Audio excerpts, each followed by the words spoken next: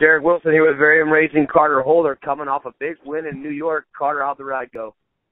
It was pretty good.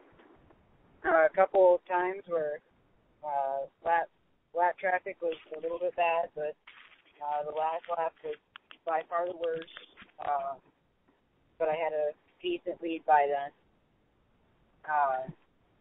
At what point in the time in the race did you take the lead? Take us from your whole shot the first couple laps.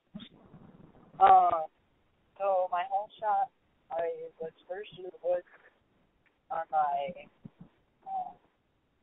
in my class, and then I ended up keeping it there for a while, and then I think I got passed in the woods at one point, and I passed it back, and then pretty much from there it was smooth sailing. Did your suspension package come into play this weekend, being set up a little higher? Yeah, it was a lot nicer when it was a little bit harder there. A lot of G-outs and braking bumps. Right. Did you? Was it a rough track? I mean, is it pretty rocky in New York? Was it high speed or was it pretty tight? There was a couple sections where it was tight, but it was like not very long.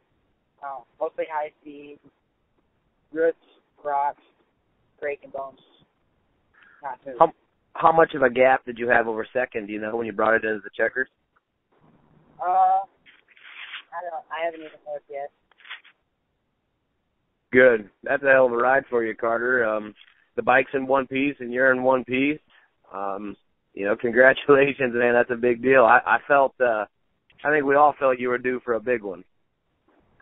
Yeah, well, ever since the first GNCC that we went to, I knew that I was pretty good at riding. Was that your kind of track? Did you feel good? Yeah, it was nice. Pretty flowy, kind of, you could say. Yeah, it was my kind of track. Awesome. Well, congratulations, Carter, and we'll continue to catch up with you. You should feel good on your ride home, and keep up the good work. All right. Thanks, Carter. Bye.